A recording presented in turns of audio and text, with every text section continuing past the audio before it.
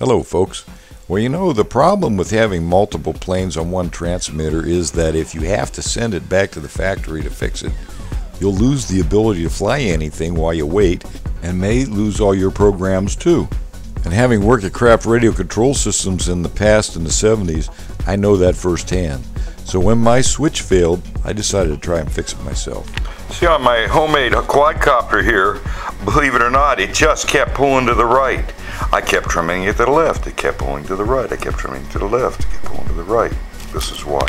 I lost the trim ability to go to the left here and didn't know it while I was trying to set it up. Of course, now it's working really good. I'm going to show you what I did to fix this trim switch. And again, it made a difference, so I can actually trim my quadcopter now.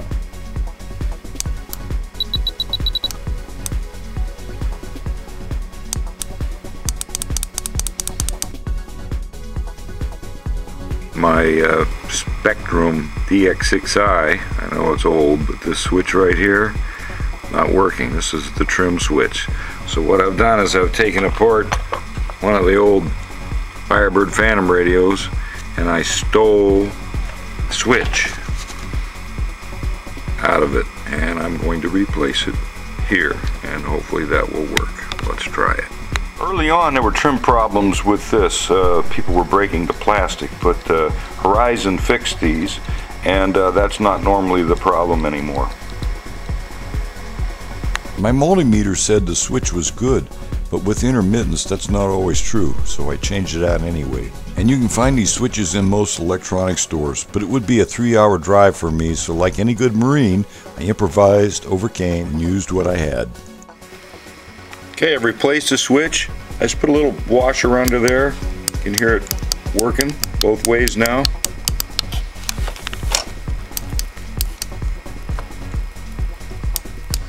Okay, let's turn it on and see if it works.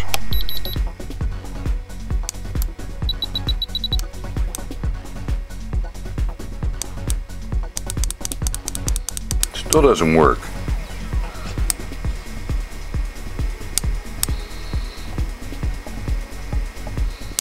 You know, if you try every logical way to fix something and it still doesn't work, then the only solution therefore must be illogical. Well, you know, I've been flying this thing for 5 years, and through 20 below, high winds, rain, snow, you name it, fog, and what it looks like happened is, even though I have taken and unplugged this plug, it's obviously not the switch that has gone bad on me here, since I just changed that, but by shorting the wires out together here, I got it to work on the circuit board by shorting out the opposite side, those pins. And what I found was that the wire inside this, the wire that's cut right there, is corroded or something inside the actual plug. It won't make contact, or if it does, it's intermittent depending on temperature. So all I did was cut this wire off and solder it to the other terminal on this side, and it all works perfectly now. So that connector obviously is corroded, old dust, dirt, whatever. I'll probably never unplug this thing ever, and a good technician would simply solder those wires if he couldn't unplug it. But let's put it back together and see if it works. And make sure all these plugs are in good and tight.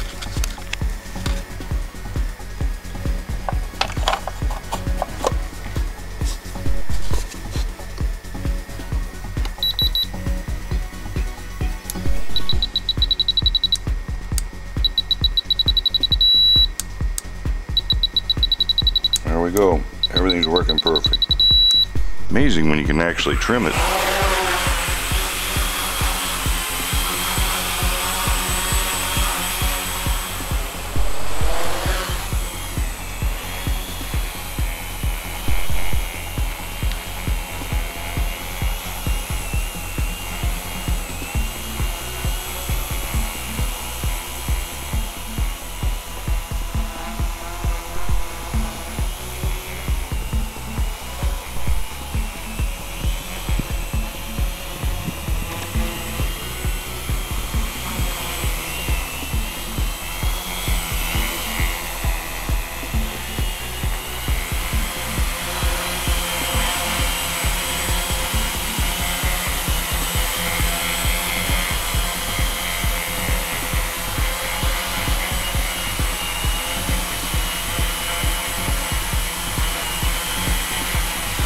the wind off of the car and table is amazing.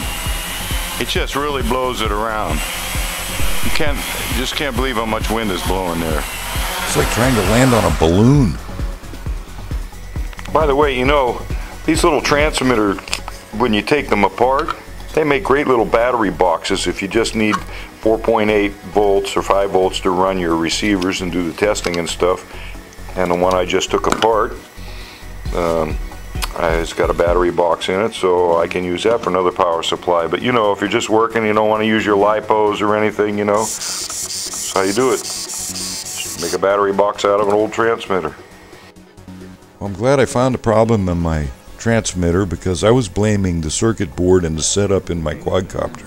So it's all flying good now.